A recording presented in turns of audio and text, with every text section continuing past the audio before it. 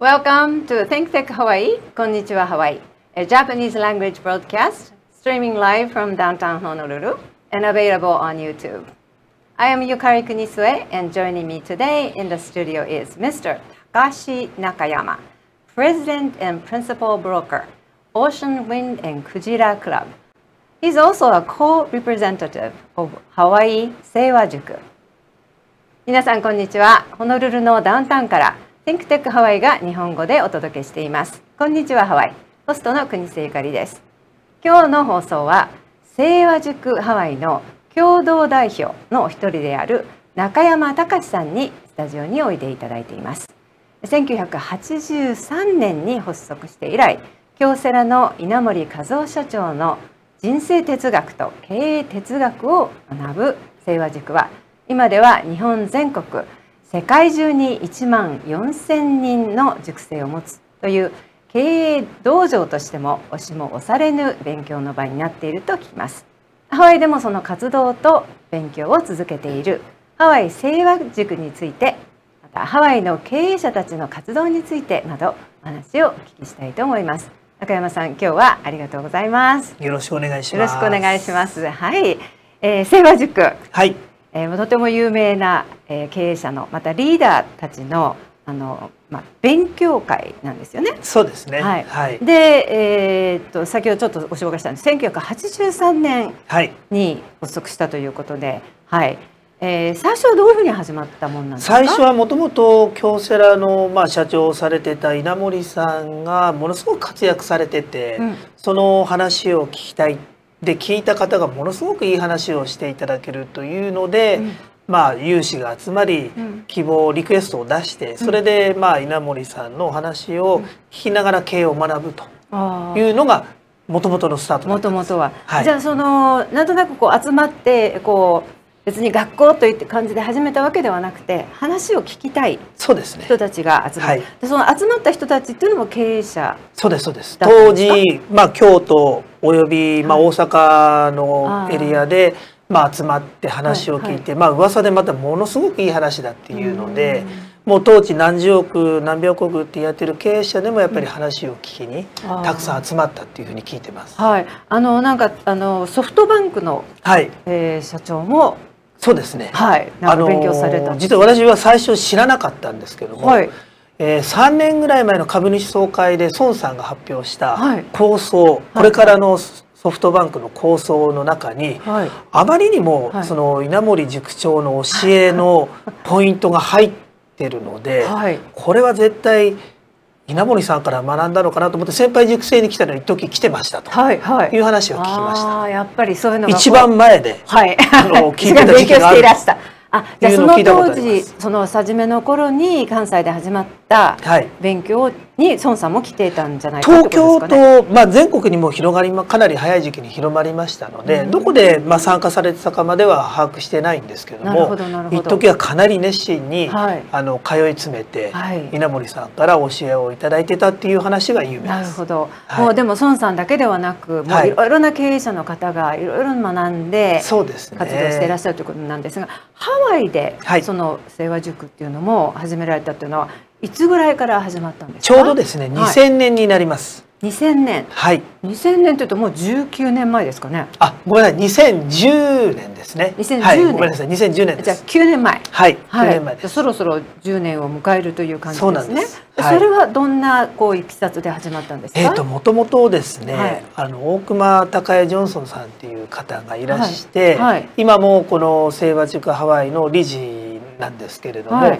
もともと第二電電にお勤めで、稲森さんが通信電話業界に参入した時に一緒に働いてた方なんですけども、もともとハワイがそのバブルがはじけ、その後リーマンショックで景気が悪くなって、非常に経営困難な中小企業の社長さんが多くなった時に、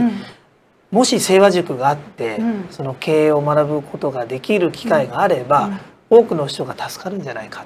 っていうのが始まりで、当時マルカイの社長のリチャード・マツさんとかですね、そういう方たちが集まって清和塾ハワイを作ろうじゃないかっていうので、スタートしたのがきっかけだったんです。なるほど。じゃあこうリーマンショックなんかでやっぱりみんなの気持ちがこうちょっと落ち込んでいるような時に、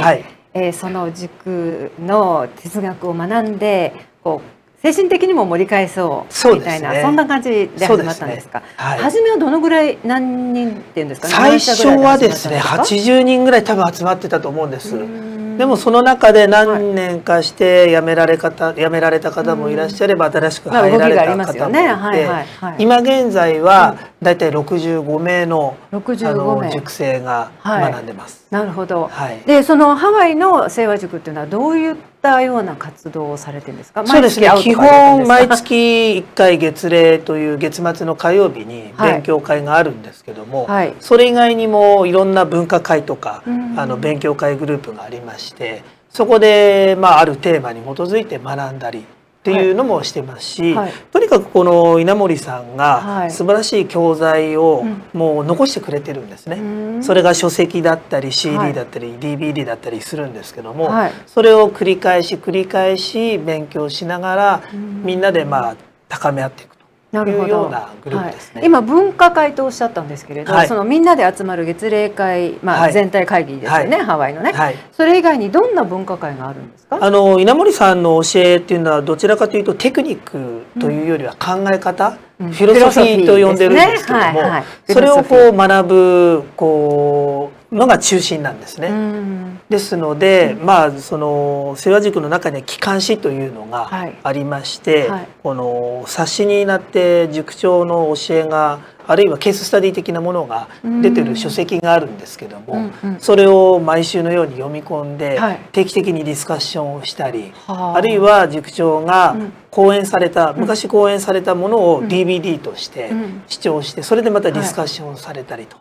いうようなことも行ってます。で教材、DVD とか本とか機関誌を見て読んで勉強してきて、でそれを誰かがこうファシリテートみたいな感じでしてくれるんですか。今日は僕がリーダーで、毎月の月例会は各班がありまして、その班でもって月例勉強会を主催運営するんですけども、その場合にはそのグループで担当した人たちが、今日はこういうテーマでこういうことを学びますっていう形で全部用意してます。ハワイは業界としてはそんなにたくさん業界がある日本とかね、と違いますので、ある程度一定の業界があると思うんですが、その分科会で取り上げるテーマっていうのは結構そういうハワイならではの業界産業みたいな風になっていくんですか。それともあまり関係ないですか。特にハワイに限ってっていうことではなく、あくまでも経営者としてどう考えて、どう経営をしていくかっていう、どちらかというと先ほどお話ありました考え方、フィロソフィー的なものが中心ですね。経営者といってもいろいろと本当に大企業の経営者の方から本当1人スタッフが1人ぐらいの経営者の方もいろいろいると思うんですね。でそういうなんか違いみたいのっていうのはあんまり塾の中ではやっぱりありますね。塾生によってはもう100人以上の大きな会社を経営している方もいらっしゃれば、日本だとそれこそ何千人っていう塾生さんもいれば、個人経営者、事業主っていう人もいらっしゃいますので、そういった意味では規模は本当小規模から大企業まで、上場している会社の社長さんだけでも確か50人以上いらっしゃいますので、そういった意味では規模は関係なく集まってます。なるほど。でそのフィロソフィーなんですけどね、フィロソフィー考え方哲学っていうのはとってもいいんですけど、なんか意外とぼーっとしてるじゃないですか。でこれは中山さんにお聞きしたいんですけど、中山さんがその塾に入られて、今その共同代表にまでなられて、やっぱりすごく感じるところがあってやられてると思うんですね。そうですね。でそのフィロソフィー、いろいろあっても、中山さんにとってのこれっていうのがあるんですか。そうですね。私の場合もともとヒルトンのタイムシェアのビジネスで10年ほどお世話になったんですけど、その後独立するようになって、ヒルトンで不動産タイムシェアの販売だったんですね。でその後自分で独立して自分でビジネスをしようと思ったんですけど、やっぱり自分でビジネスをするっていうのはちょっと頑張って、それこそストレートな話で言うと儲けたいみたいなところが動機だったわけですね。まあみんなそうだと思うんですけどね。儲けたくなくてビジネスをする人はいないと思いますけれど。ところがやっぱり稲森さんの教えっていうのはそれだけじゃダメだし、動機はそういう自分のより豊かな生活をしたい、より稼ぎたいっていうものでもいいけれども、それがどんどん進化していって、やはり従業員のためにとか世の中のためにっていうふうに、その働いてるあるいは会社を運営している理由がシフト進化していかないと従業員もついてきませんよというようなことをやっぱり教えてくれてるんですね。でなかなかそれが最初は理解できなくてですね、でも日本からの先輩塾生の話なんかを聞いて、話を聞いてると本当立派な方が多くてですね、見た感じは本当普通の人なんです。でも話を聞いてると、やはり稲森塾長の教えをしっかり学んで、それを実践されてるから従業員が一生懸命働き会社も伸びてるという話をやっぱり聞くとですね、これは一生かけて学んで、少しでも近づくっていうことをする価値があるなっていうのを大体私は4年5年ぐらいして気づいて。なるほど。そのヒルトンの10年の後にビジネスを始めて、4、5年はこう塾生としてこうやってるけどあんまりピンとこず、最初はもう私実は出席したりしなかったりとかそんな感じだったんですけども、あんまりいい生徒じゃなかったですね。福岡のある先輩塾生とお話しさせていただいて、すごく腰の低い方なんですけど、ストレートにちょっと空港を迎えに行って街に来る間に本当にこれ学んでていいんでしょうか、そんなにためになりますかってストレートに聞いたら、中山さんがその方に聞いた、先輩にここに居残る価値はあるんだろうか、これはね、経営ってこんなに面白いんだっていうぐらい楽しくなるから間違いないよと、今度僕は買収した会社で上場しようと思ってるんだと、その福岡からいらした方が塾生の方がいらっしゃる、そのぐらい経営に対しての自信がつく。でなおかつ従業員の方がみんなハッピーだっていうんですね。なんか素晴らしいですね。経営は伸びる、従業員は幸せ、僕は面白くてやめられない。そうなんです。本当にそんなことがありえるんですか。善の循環っていう言葉を循環、もういいっていう善、善ですね。善の善ですね。そのいいっていう意味での善が循環し始めると何もかもがうまくいくって。その話を聞いた時に、これはもしかしたらすごい教えがあるんだな、そうに違いないと、まだ4年も5年もいたんですよ。時々しか出席なかったしそれでこれはちょっと真剣に学び直そうと思って、それで学んでからやっぱり奥が深かったって。じゃあその先輩の塾生の方をもう間近に見て、そのお言葉をもらって、そうなのか、じゃあ続けてみようと、この人みたいになりたいって真剣に思いました。ロールモデルがいたわけですね。腰も低いし、でもとっても楽しんで経営をしていらっしゃるという。でそれどうですか、今何年目ですか。今私は9年目、もともと最初からいたんですね。そうですそうです。最初私はヒルトンを辞めて独立した時にちょうど合わせて清和塾を作るよっていうので声をかけていただいて、じゃあファンディングメンバーなんですね。私はファンディングメンバーというほどの人間ではなく、オープンしますよっていう時になんとかそこに入れていただいたっていう形だったんです。でも2010年に始まったハワイの清和塾の最初からいらっしゃった。そうですね。でも最初の 4,5 年はなんとなくいるかなみたいな感じで。でその 4,5 年経ってやはり何か変わってきましたか。そうですね。いくつかっていうか本当いろんな教えがあるんですけども、人として正しいことを基準に判断する。人としてですね。正しいことを、人として正しいかどうかを基準として考えましょうと。これでやっぱりだいぶ私はフィロソフィーですね、これはね。そうなんです。ではそのフィロソフィーをもう少しお休みをいただいた後に、またお聞かせになりたいと思います。We're going to take a short break here and we'll continue our conversation about Seiwajyuku. Stay tuned. I'm Jay Fidel of ThinkTech. Our flagship energy show among the 6 energy shows we have is Hawaii, the State of Clean Energy. It plays every Wednesday at 4 p.m. Come around and see us. Learn about energy. Keep current on energy on thinktechhawaii.com.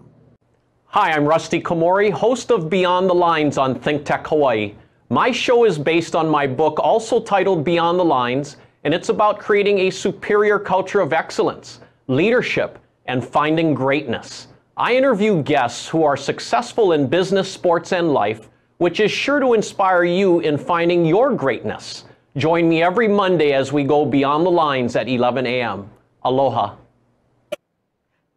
Aloha and welcome to At the Crossroads. I'm your host, Keisha King. You can catch me every Wednesday, live at 5. I'll see you there.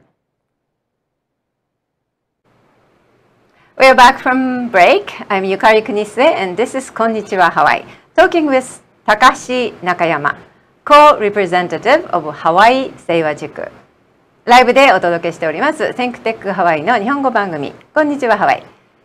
それでは引き続きよろしくお願いします。中山さん、今ちょっと面白いところで止まってしまったんですが、人として正しいことを基準に経営をしていく、はい、言葉としてはとっても素晴らしいんですけど、実践はどういうふうになるんですかね。実践はですね、やっぱり教わったことをこう従業員とやっぱりできるだけシェアするようにさせていただいてるんですね。ですから私はもうこの会社は人として正しいことを基準に判断しますよっていうのは何度も言ってますし、一つの合言葉みたいになってる部分もあるんですね。合言葉にしている、会社のなんかモットーみたいな感じですかね。儲けを取るかお客さんのためを取るかとか、より良いサービスを取るかっていうので、どっちにこう判断すべきかなっていうこう話し合いになったりするんですね。で私が昔はですよ、じゃあこれでいきましょうっていうと、翌日従業員がつかつかってきてですね、中山さん昨日の決定なんですけど、人としてやっぱりこっちの方が正しいと思うんですけど、お客さんのためを思ったら今の儲けよりこっちを取るべきだと思います、ってことをやっぱり言ってきてくれるわけですね。従業員の方も素晴らしいですね。従業員うち優秀なんで、優秀な方がいらっしゃる。でそう言われてみて、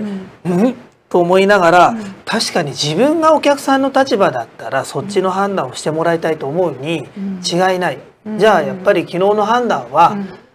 やめにして、こちらの判断にしましょうっていうのは何度もありますね。それがやっぱり基盤として、いやいやでもそれはすごくよくわかりますね。その基盤としてそういう普通それがそういうこうなんていうんですか、コンフリクトがないといいと思うんですけど、ある時もありますよね、ビジネスですから。でもそういう時に判断基準がやっぱりこれは本当にこの人のためになってるんだろうか、会社も大事だけれどこちらが優先じゃないと長い目で見て続いていかない、そんなような感じでしょうかね。そうですね。で自分でもその今期の数字を考えたらこっちの判断をしたいけども、お客さんの立場を考えたらやっぱりこちらですねっていう判断をして、結果半年後2年後ぐらいにその時の判断がいい形で返ってきたというのは何度もあります。なるほど。先ほど進化ということをおっしゃってたんですけれどね、もともと儲けたいっていう動機で皆さん始めますよね、ビジネスっていうのはね。でもその塾で学んだことが進化につながった、経営者としてリーダーとして進化っていうのは、それは何を指してそういうふうにおっしゃってるんですか。これは本当いろいろな部分であるんですけども、一つはやっぱり自分の欲を、利己的な考えを抑える、で逆に従業員のためにまず考える、お客さんのために考える、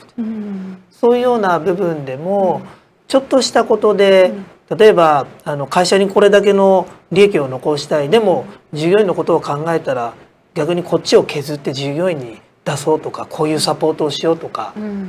前であれば出なかった発想で、従業員のためにっていうふうに考えて発想すると、なんかそれが自然にこう従業員の方たちにも伝わって頑張ってくれたりっていうのはすごく感じますね。それがじゃあ中山さんの中では塾で学んだことがやっぱりその稲盛フィロソフィーにのっとった沿った進化みたいに感じられるんでしょうか。私は本当そういった点ではまだまだなんですけども、それがまたうちの従業員の方たちがお客さんのためにっていうことで、その思いをすごく感じてくれて、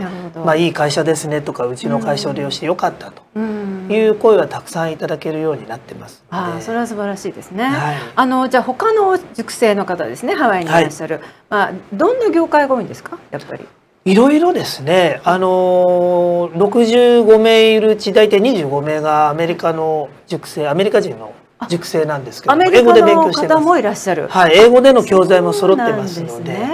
英語スピーキングのメンバーもおりまして、お医者さんからレストラン経営者、会計士、あるいはオプショナルツアーをやってる会社もありますし、製造で製麺とか、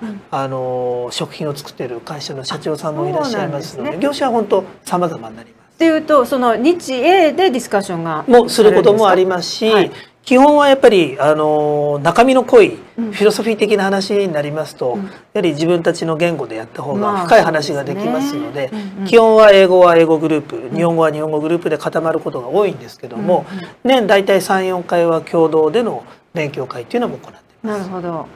今のお話聞いているとですね、やっぱりなんていうんですか、リーダーとか経営者っていうだけじゃなくて、人間っていう感じがすごくするんですね。で、こういうのっていうのは学校で習わないじゃないですか。そうですね。やっぱり先ほど最初におっしゃってたスキルとか、その会計のやり方とかっていうのは習いますけれど、人間としてとか会社を動かしていくってこういうことなんだよとかっていうのはなかなかならないですね。ですからどちらかというとちょっと道徳的な感じの教えが多いというふうに勘違いする方がいるんですね。ですから先ほど2010年にスタートして結構辞めた方もいらっしゃいますというのは、なかなかその考え方を学んでても数字がぐっと上がらない、伸びないからここにいてもしょうがないという勘違いというか理解をして辞めていった方も正直いると思います。最初中山さんがここにずっといた方がいいんでしょうかねっていうふうに思ってらっしゃって、私もなかなか勉強してる割には数字が伸びてないなみたいな時があってですね。でもやはり伸びてる先輩塾生の話を聞くと、これはもう普通のただものの経営者じゃない、ただものの経営者じゃないというか人間としてなんかすごく魅力を感じることが多かったので、なるほど。経営だけじゃなくその人間性がかっこいいというか惚れる、こういう男性としてこういう大人になれたらいいなっていう人がやっぱりいらっしゃったので、そういった意味では女性でもいるといいと思いますけれど、女性でもね結構いらっしゃいます。そういった意味では性別年齢業種関係なく学べるところだなというふうに思います。なるほど。中山さんは実際に稲森社長の話を聞きに行ったことはあるんですか？ありますね。どうでしたか？実はですね、機関誌というのが150冊ぐらいありまして、150冊、それを毎週今1冊ずつ読む勉強会グループが、毎週1冊ずつ読むんですか？大体100ページあるんですけど、レポート書くんですね。でネット上でこう意見交換をするというのがありまして、なんかこうビジネススクールみたいですね。それ4年目やってるんですね。そうするともう同じことを反復しながら何回も何回も学んでるので、大体お話しされることは以前どっかで読んだり聞いたりしてるんですけど、毎回その時の状況とか経営課題に応じて気づきが違うっていうんですかね、自分のまた成長度合いによって感じるところが違うというのはありますね。深みがその時によってこれをこう感じるとかこっちを感じるっていう感じであるということですね。じゃあその稲森さん社長の話を聞いた時もそういう経験をされたんですか？そうですね。やっぱり何度も同じことを聞いてるんですけども、